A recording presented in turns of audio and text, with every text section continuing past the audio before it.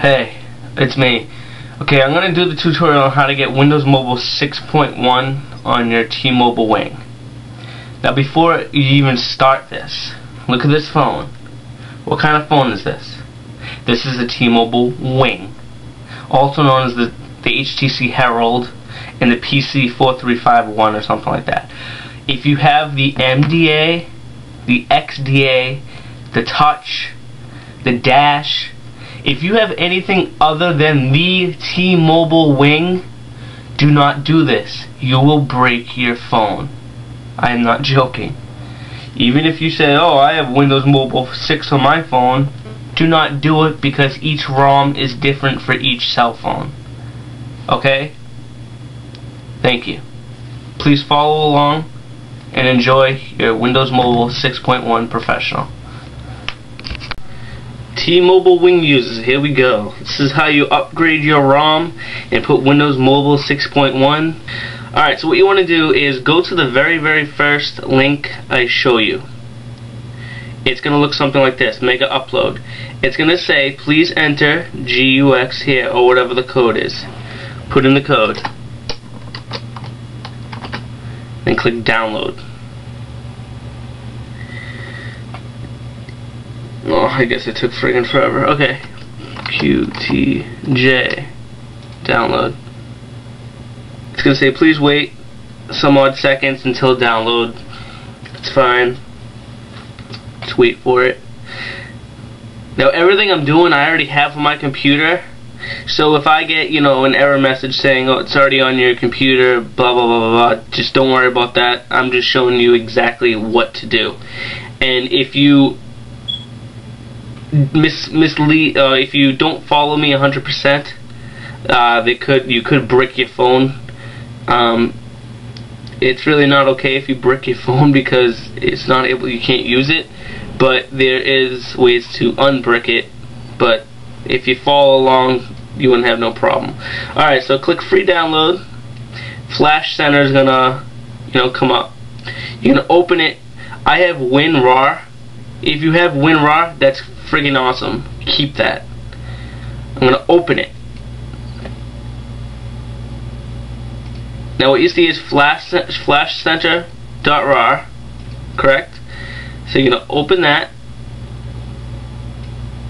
and what happens is it's gonna say FLASHCENTER. What you're gonna do, you're gonna take FLASHCENTER, you're gonna drag it over on your desktop. And there it is. There's FLASHCENTER. Exit out of this, exit out of that. We're all done with that site.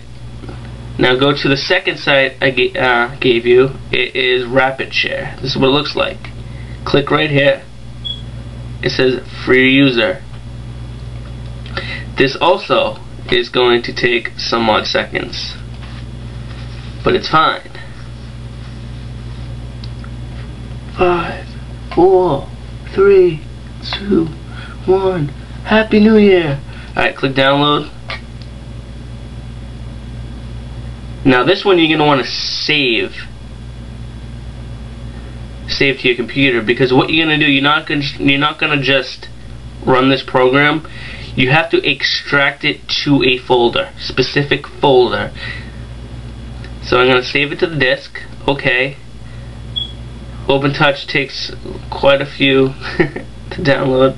What I'm going to do, I'm just going to shut the camera off to save space, try to get this on one video, and I'll turn it back on when it's done. Okay guys, we're ready to go.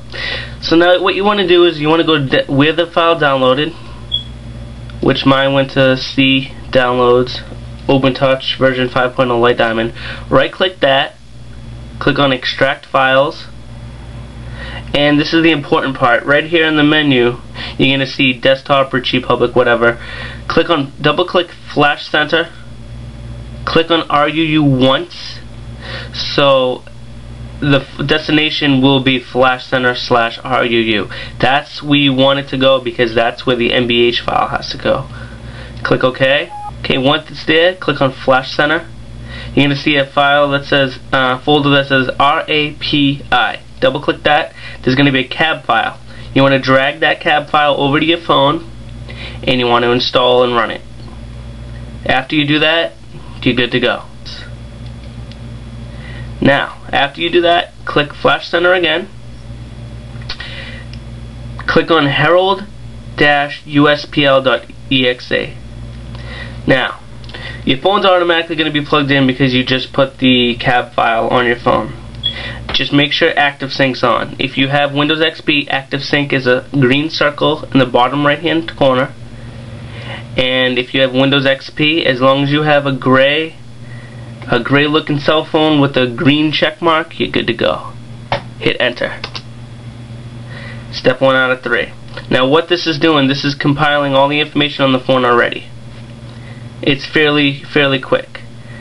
Now the next step will load. It's going to load a patch bootloader on your device, and it'll make it super CID, which I'm not even going to explain that, but if you see that, you're good to go. Click enter.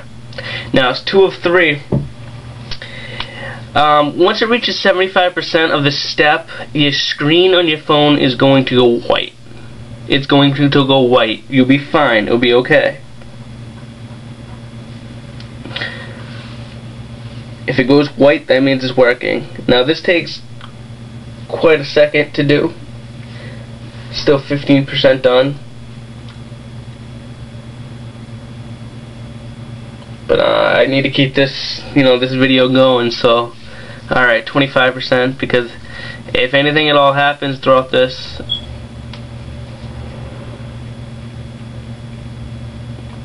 this is the important part. This is where you're erasing everything on your phone and installing a new ROM with Windows 6.1. This is a really cool also. Now your phone should go white right there. Mine just disconnected and connected back on. Now your phone screen should be blank, which is correct, and ActiveSync should be gray, which it is. It's off. Now what you're going to do, you're going to hit enter. It's going to launch the RUU program. Now once this comes up, mine asked me if I allow this because it's an unidentified user. You're going to have this come up. Click on I understand the caution. Connect the PDA phone. It's connected. Your connection with ActiveSync. Make sure you establish a connection with ActiveSync. If you have Windows Vista, it's going to show that green check mark with the gray cell phone again. And I completed these steps. Now it's going to verify the information on the phone, and once it does that, it's going to ask me one more time. I'm going to show you how I want to do this. Click OK. It's going to say update. Now if you look, I'm going from the original image to the image version 4.10.531.2. Click next. Next. This is updating the ROM. It says this operation takes about 10 minutes. It doesn't take that long. It takes about maybe 3 or 4 minutes. Once that's good, your phone's going to reset itself. It's going to say Open Touch version 5.0. It's going to be black and gray. And once that loads, it's going to look exactly like your old start and all that, your old operating system, except this one's going to be a little bit more advanced. You can tell by the start menu and whatnot. But that's how you do it. If you break your phone, I'm not responsible. I gave you the exact directions on how to do it. If you didn't follow along or you got lost, just rewind the video. That's all you gotta do. And enjoy. But once this goes all the way down to 100%, your phone's gonna restart itself. And if you remember when you first got your wing, how you had to, calibrate your keypad when you had to press the little crosshairs in order to calibrate it, and you're gonna have to do that again. So enjoy this, have fun with this, and make sure you comment, rate, and subscribe my videos. I do a different tutorial almost every week, and if you have an idea on what you want me to do a tutorial on, let me know. Peace.